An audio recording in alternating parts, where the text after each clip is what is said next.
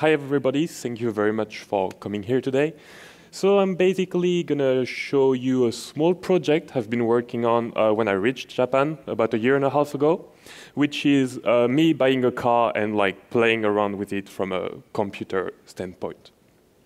So, first of all, who am I? So, my name is Stanislas Lejay. I'm a French computer security engineer, and I love cars, and I love to fiddle with things. So when I was back in France, I would take my mom's car, my car, and just like play around, try to see what I can do with them, plug myself to the OBD2 port, get the data, reverse engineer, like all this kind of stuff. And a few of those projects actually led me to getting a job in Japan at White Motion, which is an automotive cybersecurity company where I work as an automotive vulnerability researcher.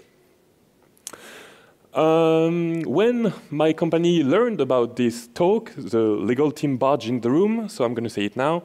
All this work has been done in order to learn about ECUs and like practice a bit reverse engineering and be able to use the full power of my car on racetrack and closed roads only. So while this can be applied to any car from this era and is actually a common practice among car enthusiasts, I was asked to remove the car's precise information from this presentation. So from now on, I will be referring to my car as a 1997 manufacturer model. So this is basically a 300 horsepower car from factory. The only thing I changed are suspension, and it's very light, so it's extremely fast and very, very fun to drive, which gave it its little nickname, Little Beast.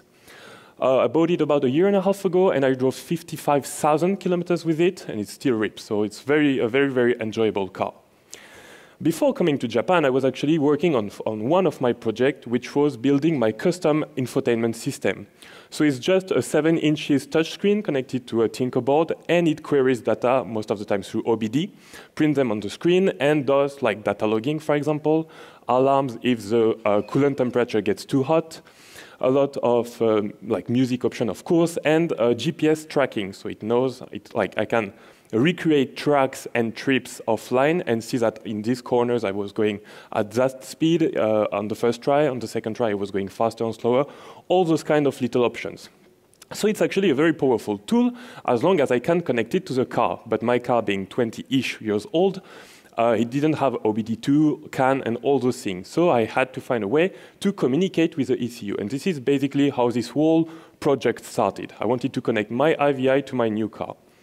So, first of all, how do I communicate with my car? So this is where it all started. This is the OBD2 looking port that is under the steering wheel. And it has no CAN. So those two wires, 12 and 13, are actually constructor-specific. So it means we are dealing with a constructor-specific protocol. And that protocol from that manufacturer is actually called XSM. X is a placeholder here. So XSM is still used nowadays. It's like the 4th revision, XSM4 in newer vehicles, but mine should be XSM1 or 2. And what is nice is that a guy named Phil had a car from this manufacturer too, and he used to reverse engineer the protocol and ECUs back in the day. So he documented all of it on his website here, so I'm very thankful for that, because I avoided wasting a lot of time. And just to know, for example, which protocol I was dealing with, I just had to check whether the K line was connected. The K line here isn't connected, so I'm dealing with the first revision of XSM, which is XSM1. What is XSM1? So XSM1 is a very simple serial protocol running at about 2,000 baud on a 5-volt TTL circuit. So it's actually very, very easy to communicate with it. You have RX, TX, the ground, a level converter because the car is in 5 volt and the TNC is at 3.3. But it's about all you need to be able to communicate with your car, which is $15, so it's pretty nice. How do you actually use this protocol? So you don't have a lot of commands. You have like read, write, get, ROM ID, and stop. Because basically when you read a command, the ECU will flood you with the answer until you tell it to stop.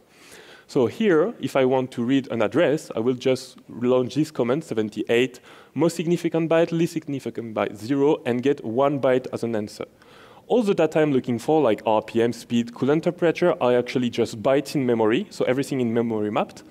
So I would query the RPM, for example, get a value on 1 byte, apply a small function on this value, because the RPM is not, like you can't hold the RPM on 1 byte.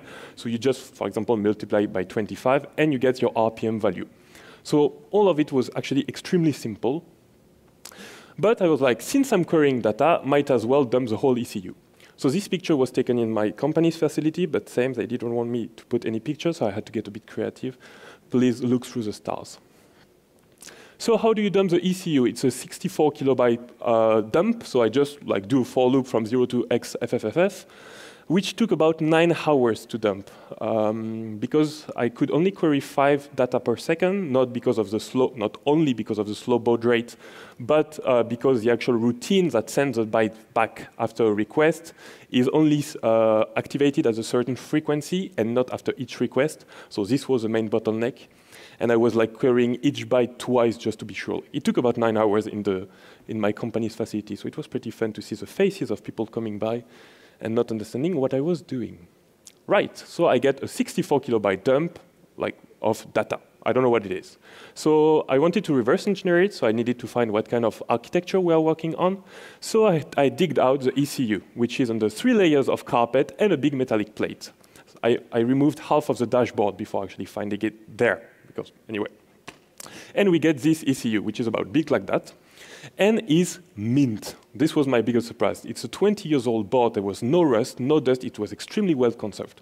Anyway, you find a few different interesting things.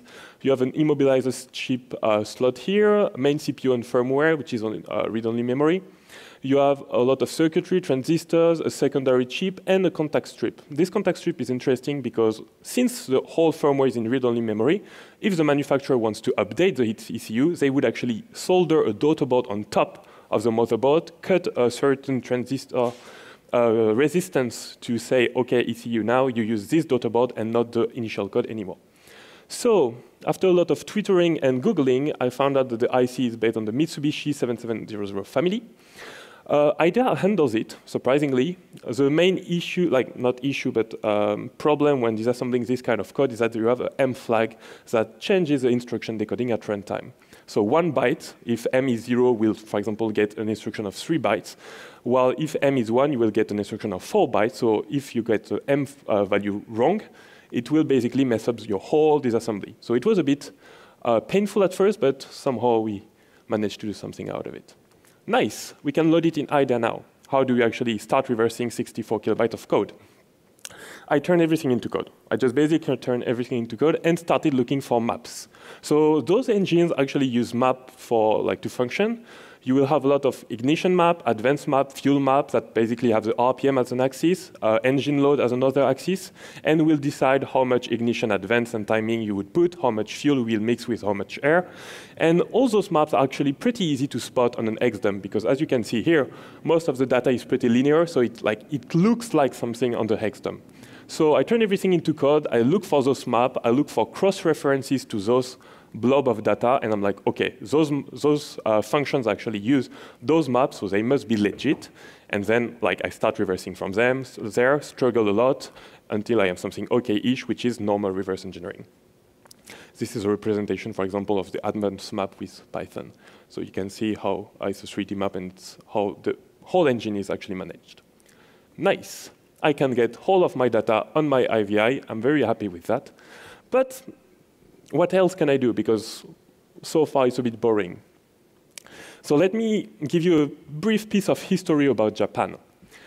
In 1988, there was what they call the Gentleman Agreement, which was an agreement between all manufacturers to limit new production car to 278 horsepower and 180 kilometers per hour. The 278 horsepower limit was just on paper because most cars, like my car, were actually sold as 278 horsepower cars, while they would at least make 300, 310. But the speed limit was actually pretty well enforced. And today, while this horsepower limit has been lifted, the speed limit remains. So if you want to sell a car on the Japanese market, whether it's imported or JDM, it has to be computer limited to 180-ish kilometers per hour. Some cars, like the Nissan GTR, the R35, have an option that actually disengages this speed limiter if it's found that you're on a circuit. But for most cars, you are just you're stuck with it. You're stuck with it. So, and my car was no exception. How the speed limiter works is actually it just cuts all fuel injection. So when you reach 180 kilometers per hour, most of the time you are just flooring the car. All the weight is transferred to the back. You are against your seat, and fuel cut arises, the whole car dives forward, the whole drivetrains take a hit, you hear a big bang, it's very, very uncomfortable. And when I would take my car on the Fuji Speedway, which is one of the biggest, if not the biggest circuit in Japan, I would reach this limit before the first half of the longest straight of the circuit. So I had the second straight where I had to look at the speedo being like, I don't want to reach it, I don't want to reach it, and wasting a lot of time. So I wanted to get rid of that speed limiter. But I wanted to do it myself because it's more interesting, so I needed to understand how it works. And for that, the best way is just to look at the code. So as I was saying earlier, the RPM, for example, is stored on 1 byte because you have to divide it by 25. The speed here is the same, but it's divided by 2, so you have a 2 kilometers per hour precision. And you can see here that the speed limiter is actually activated when you reach 188 kilometers per hour. When you reach this speed, a bit is set on a bit vector, and fuel injection is cut. It is reactivated, though, when you reach a speed which is under 186, which is 184. So between 184 and 188, you are in this kind of floating state where you are accelerating, decelerating, accelerating, decelerating, with the drivetrain taking a hit at each time. So it's very, very uncomfortable. OK, how do I get rid of this? There are a few options for that. The easiest and most customizable solution is to go aftermarket. So you buy just another ECU, which is an aftermarket tuner ECU. This one, for example, is for my car, which is already $500. This is Yahoo Auction, which is basically the eBay in Japan. So if you buy an ECU from there, you need a retune. You need to retune your car, which has a cost too, and it can be quite long. And I'm basically losing all the work I've done so far, dumping the ECU, reverse engineering, understanding everything, and all my IVI data. So I didn't want to do that at all. Pass. As I was talking about earlier, you have the daughter-bot solution, which is, so you have a British tuner, which is called ESL Solution Limited, that actually sells those kind of daughter board here for $400.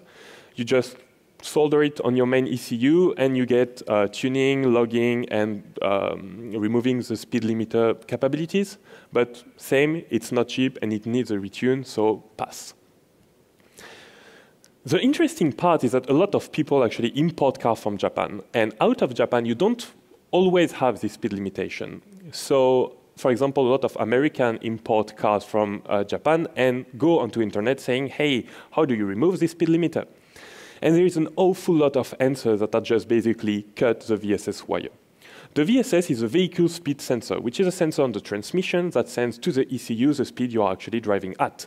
So if you cut this wire, the ECU will think you are going 0 kilometers per hour all the time, effectively disengaging, like never reaching that speed limiter. But what people don't know, because they don't reverse engineer stuff, is that there is a lot of side effect in doing this. In my example, like in this car example and 2 other cars from this era, they are what we call transition maps. If you are cruising on the highway and if you are like flooring it on the circuit, you don't need the same kind of fuel injection, like you don't have the same needs in engine management. So based on the speed, sometimes the ECU will decide whether to use one map or another.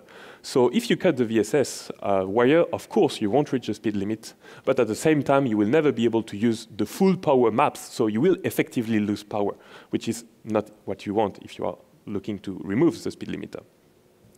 And in my example, in my car example 2, after like 45 seconds of not having any speed going to the ECU will go into limp mode, fuel cut, no power anymore, check engine light on, because it knows when the transmission is in gear, it knows when I'm accelerating, so if it feels like something is fishy, the car will just go into limp mode and you effectively lose the engine too. So don't cut the VSS, doesn't work. But what you can do is actually fake the VSS. So HKS here, amongst other companies, sell what they call the speed limit defensor, which is not cheap neither, between 100 and 200 euros, and it basically takes this signal and modifies it on the run. So I don't want to pay that neither. So I was like, I'm going to do it myself. Here is how this VSS works. You basically have a gear on the transmission that turns next to a magnet. If the magnet is between 2 teeth, you will get a low signal, and if it's on a tooth, you will get a high signal. So the faster you're going, the faster this gear is spinning, and the higher the frequency of the signal. So what you can do is just read the signal with a Tinsy, for example. Tinsy are very nice. And just try to understand what speed corresponds to what frequency. If you see that you are going under 180 kilometers per hour, you just forward the signal as is. And if you are going above this speed, you forward the signal that is around 180, so that the car still knows you are going pretty fast, but you are not going too fast so that it doesn't trigger the speed limiter. So how do you do that? A TNC again. It's actually pretty simple. You just do a loop that toggles the signal from low to high with a certain, at a certain frequency. So this delay 5 milliseconds gives the speed on my IVI that says about 140 kilometers per hour. If I put a delay 4, which is what I use in production, it gives, a speed of around 174 kilometers per hour. Fun fact, when I first tried this, I was on my parking lot idling engine at like 900 RPM, and I ran this loop without any delay. So the IVI started printing 354 kilometers per hour, speed limiter, fuel cut, and the engine was running so slowly that the whole car stalled. But at least it works. This is a Fuji International Speedway straight I was talking about earlier. As you can see, when I reach the middle now, I'm already far away, like the 180 kilometers per hour. So we kind of lose in precision after a certain speed, but with the GPS on this rainy day, I was able to reach 220 kilometers per hour. And on a dry day with my 22-year-old car, I reached 242 kilometers per hour without any kind of problem. So I was pretty satisfied to ever, at least be able to do my real times on the circuit. So the project itself is not it's pretty stupid because you can just buy something and do not waste 3 months doing it yourself. But what it shows is that most aftermarket tools are not witchcraft. The SLD was replicated with $15 a TNC and a level converter, and it works for my own usage. Of course, I'm not going to sell it. It works pretty well. ECUs are getting complicated because you have the CAN bus now, a few ECUs for each kind of each part of the car, but the basic stays the same. So if you want to understand how a car works, start reversing stuff because it's super nice. And last but not least, go simple but go safer. So stop cutting your VSS wires. It doesn't work, and you're going to lose your engine. You won't reach the speed limit for sure, but you won't go anywhere neither. Thank you very much for your attention, and I think we have a little bit of time, for questions. If you have questions. Thank you very much.